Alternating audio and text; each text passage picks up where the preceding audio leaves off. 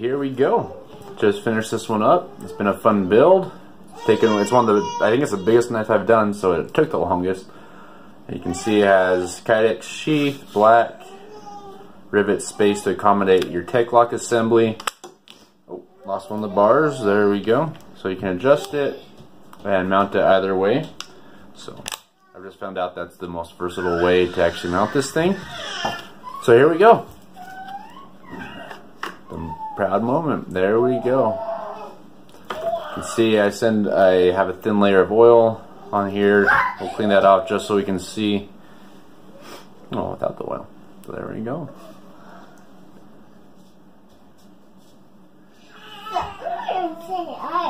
Purple heart handle, stainless steel pins, stainless steel lanyard, 5160 blade. I don't know what it's like. I call it a quasi mirror finish. I sand up to 1000 grit and then hit it with a buffer, so it isn't a mirror polish, but it gives a nice finish. A little bit more rust resistant for these high carbon steels, but it isn't quite a mirror polish. It doesn't mess up quite as much as a mirror polish. So there we go. So this one ended up being, the blade itself is 12. Okay, so just under 8 inches with my refinished tip. I had started off at 8 1/4, but I had to redo the tip due to make it a little bit too narrow. So it's just a little bit 7 3/4. Over 7 3/4, so a little bit. So overall length is right at 12 inches, it looks like.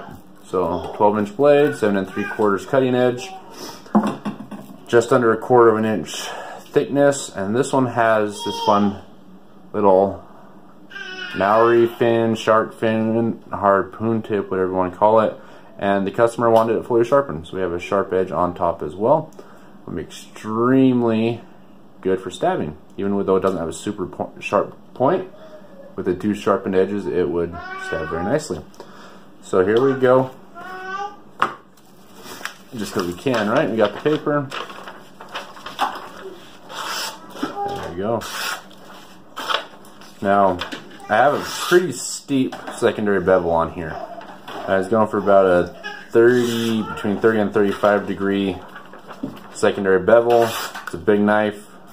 It's going to be used for chopping his way through clearing 4-wheeler trails, I believe is what I was told. No, I'm just kidding. He's going to use it to chop a lot, and I gave it a nice chopping edge, but as you can see, even though it's pretty steep, it still slices very, very nicely, even against the grain. Ooh, careful, buddy. It slices just fine. There we go. So there's your what's the word? Necessary paper cut. Shaves.